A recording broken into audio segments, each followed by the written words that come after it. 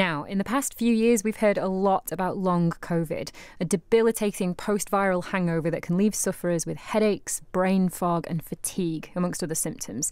And for sufferers of another long-term condition, this will sound all too familiar.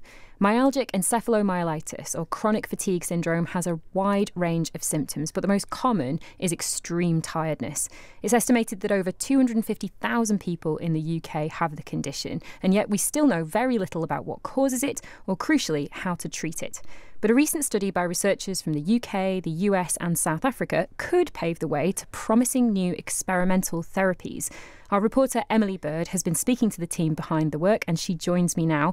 Hello, Emily. Can you tell me a bit more about this research? Hi, Vic. Yeah, so this study is actually the first to uncover clear biomarkers for the disease.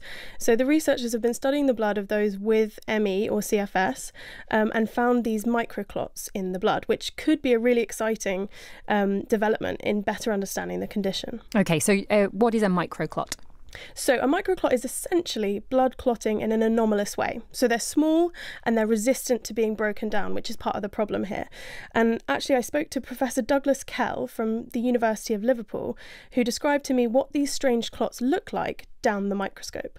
The elements of the blood clot are fibres which look in an electron microscope like a plate of spaghetti, except that in the presence of some of these other things, such as a bacterial cell wall component, the clotting goes to a completely different kind of structure, which in electron microscopes looks rather like if you parboil spaghetti and you don't cook it properly and it all sticks together in an unholy mess.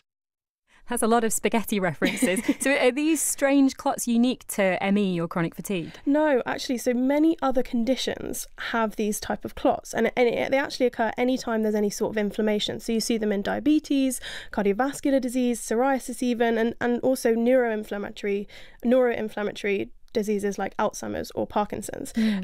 But they hadn't yet been seen or even actually looked for in ME/CFS. And the reason the researchers went looking was an earlier study that they found these microclots in LongCovid. So they actually figured out that the spike protein that causes so many problems in LongCovid actually causes these microclots.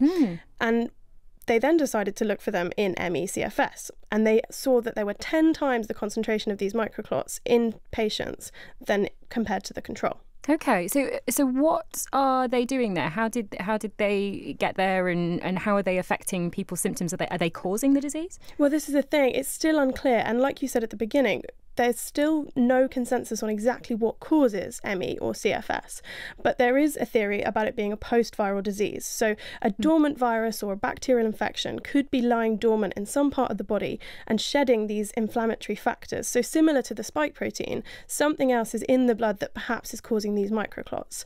And I also spoke to Professor Resia Pretorius at Stellenbosch University in South Africa. She worked on the study and she pointed out that there's still a lot that we don't quite know. So it is more a result of the pathology of the disease and disease-specific pathology rather than the microclots appearing and then being the cause of the disease. But definitely the microclots in circulation is not supposed to be there, and it can cause further clotting dilemmas in the patient suffering from the microclots. So it's not directly the cause of the disease to start off with, but it definitely can perpetuate the vascular damage that we see in these patients.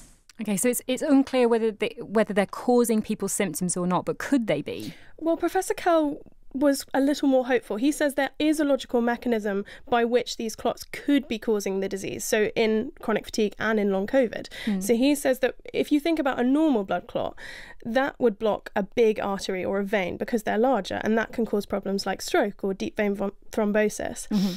And that's because they deprive a big area of oxygen. But if you have these microclots, which are much smaller, they can block these smaller blood vessels, causing more local areas to be starved of oxygen, which could explain the wide variety of symptoms seen in chronic fatigue or in long COVID. And that precisely can explain things like fatigue and the overall set of enormous number of symptoms that people with ME/CFS and long COVID have. So it's all to do with oxygen not getting to the tissues, and what happens depends upon the tissue. If it's to the brain, you get brain fog. If it's to the kidney, your kidneys don't work. And if it's to skeletal muscle, your muscles don't work properly and you get fatigue. Fascinating and still a bit mysterious, but causative or not, could these microclots be a potential target for treatment? Well, like you said, it's early days and it will be a long time before we know whether we can target them for treatment or not. But some work in COVID has already suggested that stopping these clots from forming, or perhaps getting rid of them when they have formed, has prevented severe forms of long or acute COVID. And there's hope for ME or CFS treatments in the future as well.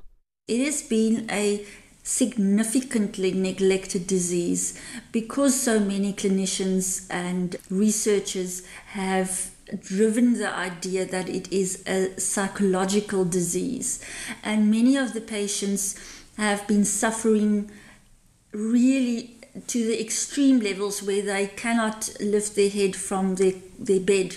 They lie in dark rooms without any help.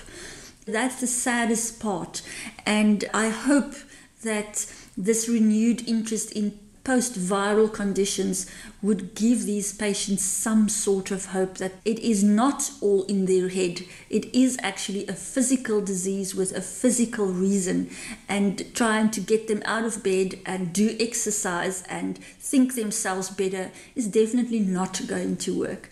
And furthermore, I also am very excited that long COVID will, I'm sure, have the ability to place more emphasis on post-viral conditions. And I hope that we can even visit Alzheimer's and Parkinson's theories on the development of that too.